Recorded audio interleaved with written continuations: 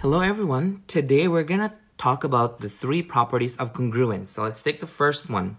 We have the reflexive property. By the way, these properties are gonna be used when we prove geometric statements.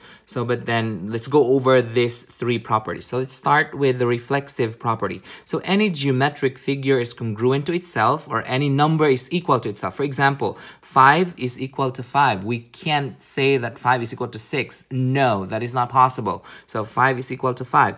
Angle KHT is congruent to angle KHT. So it is congruent to itself. At this time, please try this one out on your own. Okay, what did you have for this? Good, it's AB. So line segment AB is congruent to AB. What did you have for the other one right here? R. R is congruent to R. So pretty much reflexive from the word reflect. It's like when we look at ourselves in the mirror, we see ourselves out there. We don't see another person over there. So that would be creepy, but we see our own self in the mirror. So just like the numbers we have here, 5, it sees itself in the mirror, which is 5. It can't, you wouldn't be able to see 6 in there. So pretty much, or 7 or 8. So it has to be itself. So angle KHT is angle KHT. They're pretty much the same thing. Okay, let's take the second example right here.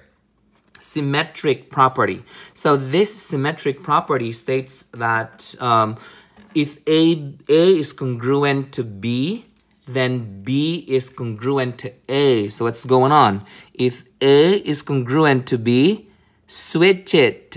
B is congruent to A. So pretty much symmetric means we switch it. So we're gonna switch them around. So if I have A is equal to B, I switch it around. B is congruent to A. So I switched it. So let's have an example here. If X is equal to 5, then 5 is equal to X. So what I did was the X and the 5 was switched around and they're still equal. Now try this 3 out on your own. Okay, what did you have for this one right here? Good. Angle H is congruent to angle W. Good. What about the next one right here? RT is congruent to blank, then PQ is congruent to blank. So this one right here should be PQ.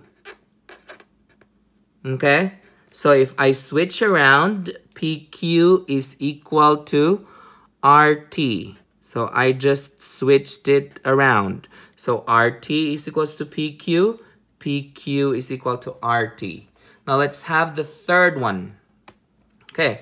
So transitive property. So the statement is if A is congruent to B and B is congruent to C, that means A is congruent to C since both A and C are equal to B. Now let's have an example to better understand this. Let's take, for example, this one right here. So we have humans eat cow.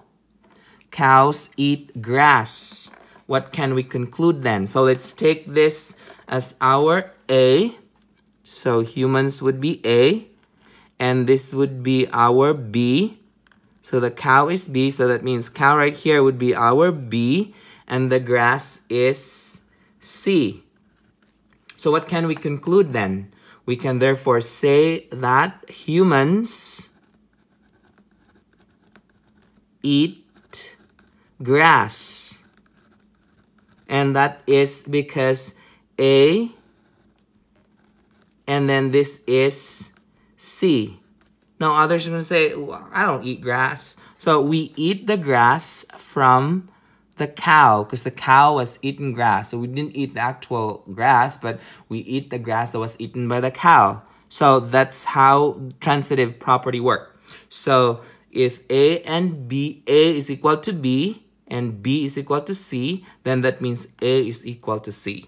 Okay, let's take this example right here. So if X is equal to 3 and X is equal to R, so both are equal to X, that means R is equal to 3 because both of them are equal to x. You can switch this around, it doesn't matter.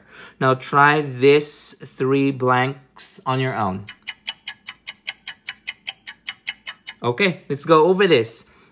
So if angle W is congruent to angle H and angle H is congruent to angle K. So both W and K angles are congruent to H. So therefore we can go ahead and say angle W is congruent to angle K.